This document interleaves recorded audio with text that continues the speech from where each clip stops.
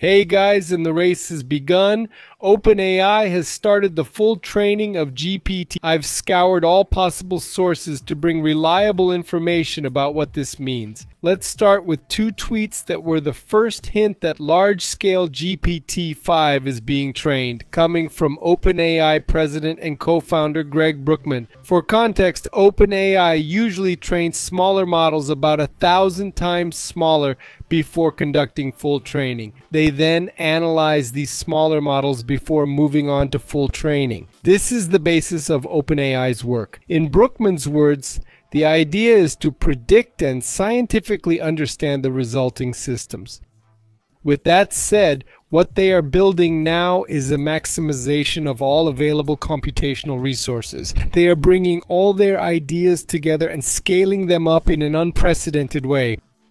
In other words, they're training their biggest model yet. We'll be discussing parameters, data, and capabilities soon, but first let's jump to another tweet that was posted by Jason Wei, one of OpenAI's main investigators, a couple hours after Brookman's twist.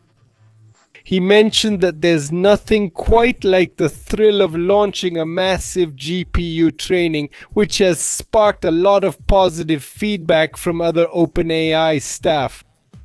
This doesn't mean that GPT-5 will be ready immediately. It took around 3 months to train GPT-4, which was then followed by security tests. I'll wrap up this video with my precise prediction of when I think GPT-5 will be released.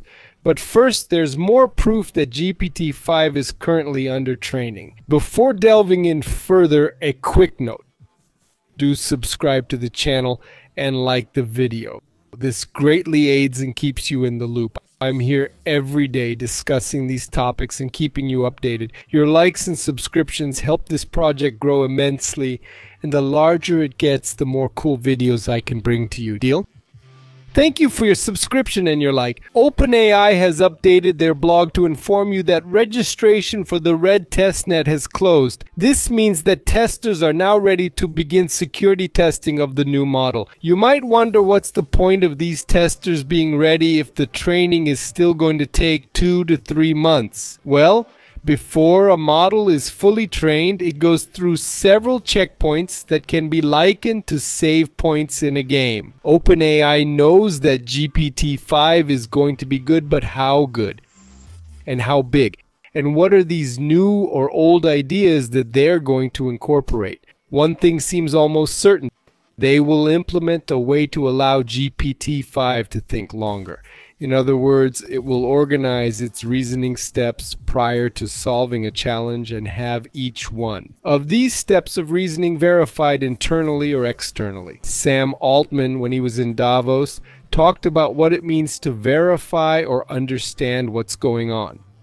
And it seems like it's going to be a little different than what people currently think. He said it's not possible to peer into someone's brain and analyze the 100 trillion synapses to understand what's happening in each of them and fully comprehend why the person thinks what they think. We're not a black box for each other, but what we can do is ask someone to explain their reasoning. We might ask, why do you think that? And the person can explain first this, then that, then I arrive at this conclusion, and so on. And we can judge if that seems reasonable to us or not. And it seems like our artificial intelligence systems will also be capable of doing something similar. They will be able to explain to us in natural language the steps from A to B, and we will be able to decide if these steps seem valid to us. A few days before this conversation, Sam Altman told Bill Gates that it could involve asking GPT-4 or GPT-5 the same question about 10,000 times. If we think about the next 2 years, what will be the main milestones? Multimodality will definitely be important. Input and output of voice, image, and eventually videos. This is something that people really want. When they released picture and audio features, the response was much stronger than they expected. You will be able to go much further into that, but perhaps the most important areas of progress are in reasoning ability. Currently, GPT-4 can only reason in extremely limited ways. In addition, reliability is a crucial aspect. If you ask GPT-4 the same question about 10,000 times, chances are one of those answers will be pretty good, but the system doesn't always know which is the best. According to Altman, the ideal would be to get the best answer every 10,000 times. This increase in confidence will be important. Just imagine if we can get these systems to explain their logic step by step and in a way that makes sense to us. This would not only increase our confidence in the answers provided, but it would also allow us to better understand how these models are coming to their conclusions.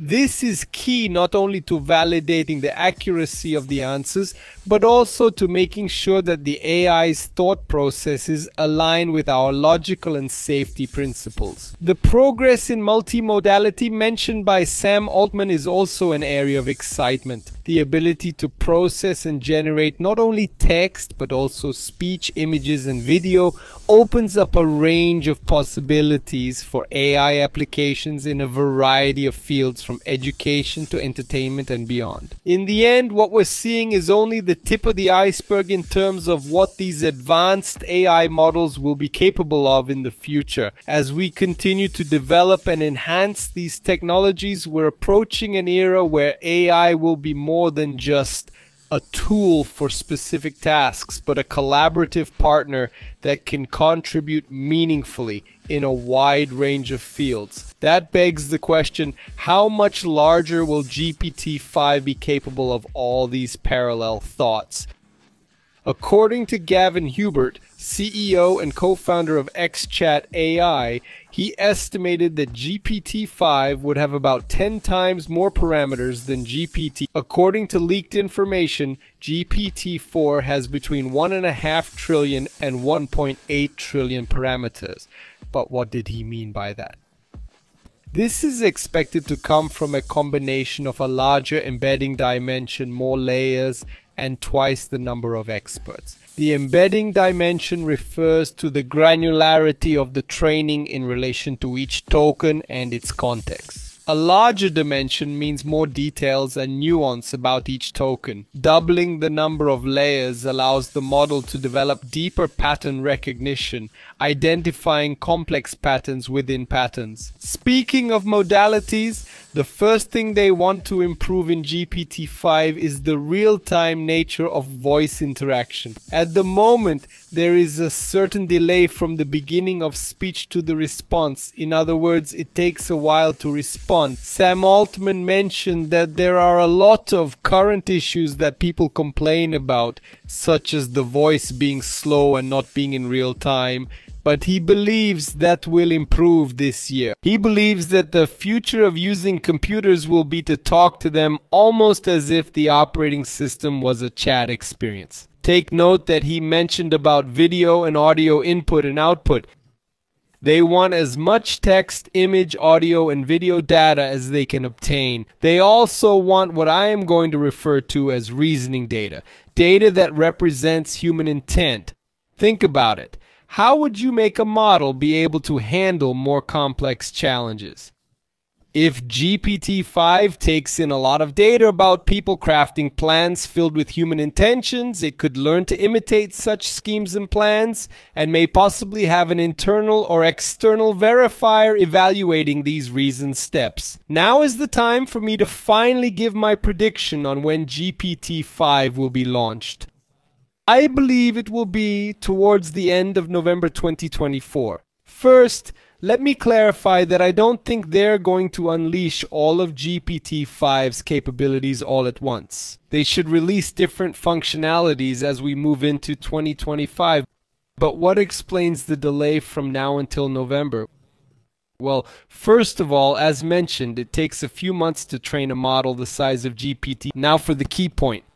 Sam Altman has bragged several times in the past about how they tested GPT-4 for 6 to 8 months before releasing it. It would be rather odd for OpenAI to have even fewer security tests for GPT. So why late November instead of late September? I think OpenAI will want to avoid the timing of an incredibly controversial US election. If they release even an alpha version of GPT-5 with video and audio before this election, they could face incredible criticism. Entering this minefield would be very risky. We've already seen robotic calls mimicking US President Joe Biden. I have to say that no one really knows, not even OpenAI, what GPT-5 will look like. As Sam Altman recently said, until we train this model, the new version of the language model, GPT-5, is like a fun guessing game for us. Every time you think you know something, you scale it up 10 times and realize you knew nothing. Got any ideas? Any questions or thoughts? Leave it in the comments. I'd love to chat about the subject of the video. If you liked the video, give it a like, share it, and subscribe to stay on top of the news. Now, showing up here at the top, a few suggested videos that might make sense for you to watch. See you in the next video. See you later.